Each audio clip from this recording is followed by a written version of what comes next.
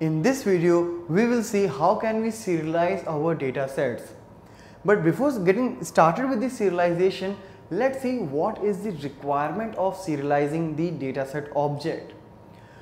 In the previous video, we have already noticed how can I fill multiple data tables inside a dataset. Now let's say my dataset is written up completely and I can retrieve the data anytime I want. But since it is just an object, when my application will be terminated, it will be destroyed, and in our next execution, again I will have to follow the complete cycle where I have to establish a connection with the database and then I will populate my dataset again.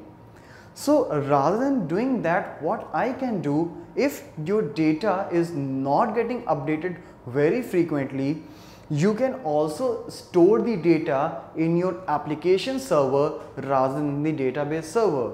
As let's take, if this is our database server where all the database tables have been stored, and this is my application server.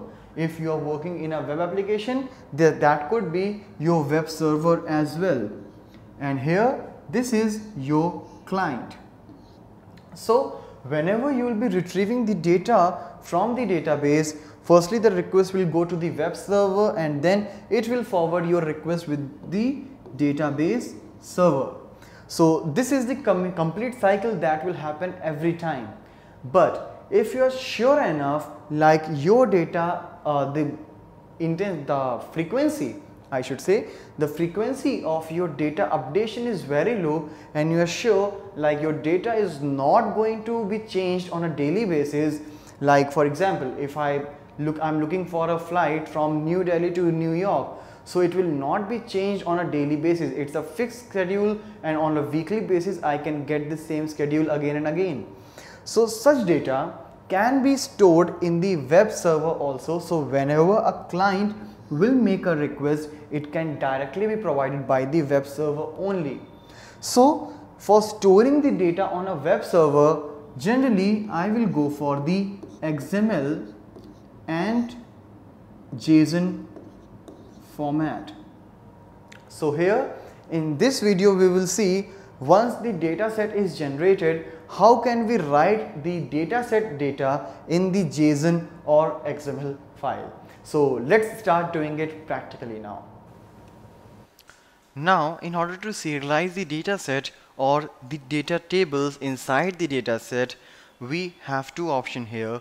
Either you can write it to XML or you can write it to the JSON format. JSON stands for JavaScript Object Notation. So first of all, let's see how can we start writing the data in the XML, as this is the older way to write the data in the XML. In the dataset as well as in the data table, we have a method to write the data in the XML format. So let's see what is there. So as you can see here, what I have done, first of all, I just call that get employee table, which we have already created in our earlier videos as well. A table having 3 columns and 4 records. So inside this particular table we have put some data, and now I want it to write in the XML format.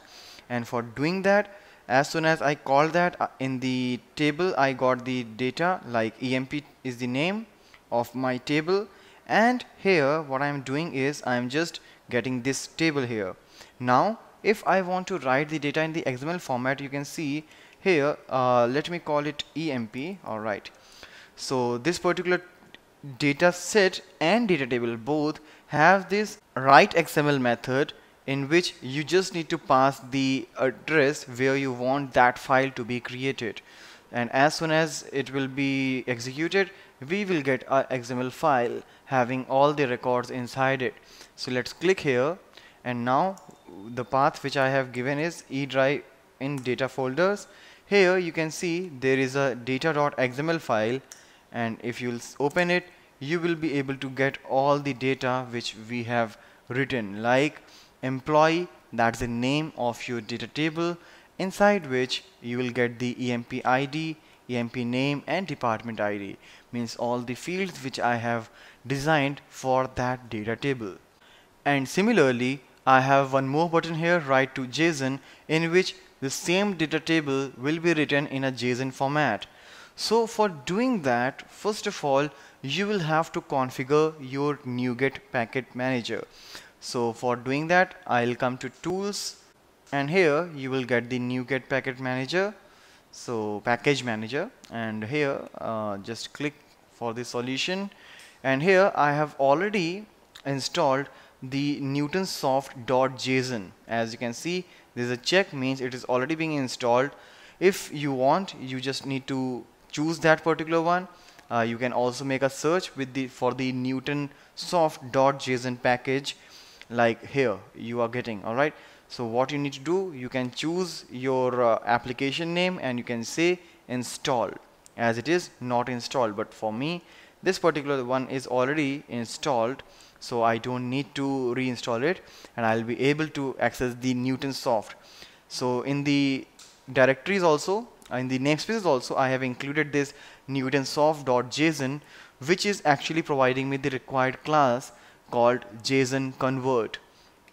So as previously I did, I just get this employee table, the data table, which I created here in this particular method, and as soon as I got that, I'll simply call the JSON convert.serialize object.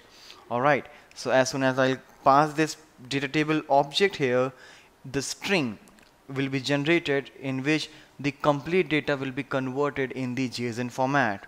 And now, using the basic file handling approach, you can write that particular string in a file. So what I have done, I have used the stream writer, as I have already included the new system.io here.